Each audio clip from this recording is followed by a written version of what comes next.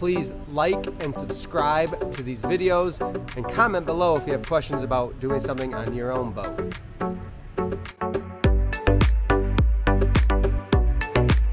Hey, it's Tom from Tom's Toons. Today we're going to show you how to install this basic stainless steel cleat from pontoonstuff.com. This is one of the options they offer. It has 2 posts and will through bolt through your deck. When we're situating this, I'm going to make sure that I'm clear, or I just want to take into account any of the cross members that might be there. It's okay to go through them, but I just want to make sure I'm not on the edge of one or on the back side of one.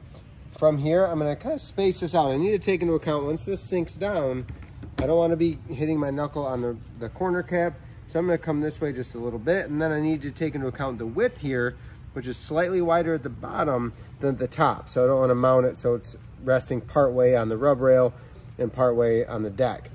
I have good spacing here, so ballparking first, then I can take some measurements so I can do these symmetrical on each side. If I go back a little bit farther, I'm right at 3 inches with this post, and then I can come in exactly 1 inch here. So I measure them exactly 1 inch on the back as well, and then I can make my marks with a marker. So I'm just going to tip this back and make 2 marks just on the edge of those posts. Then I can take a drill bit. This is a 5/16 bit. I'm going to run straight down through my floor.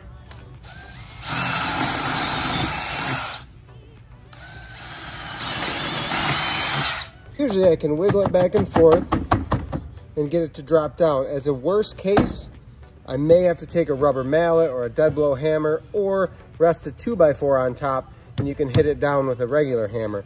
But I like my spacing there. I'm ready for the hardware. In your hardware bag, you're gonna get 2 sets of a flat washer, a locking washer, and then a nylock nut.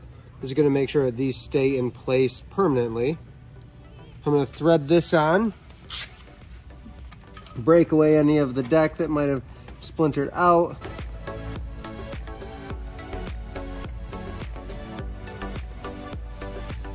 And then with a deep well 1/2 inch socket, I'm gonna hand tighten these.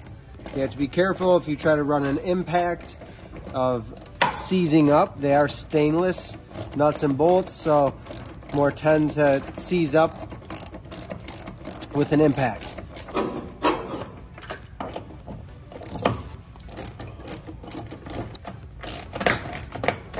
And just like that, we've got nice sturdy stainless cleats that look nice and are gonna hold up for the long haul.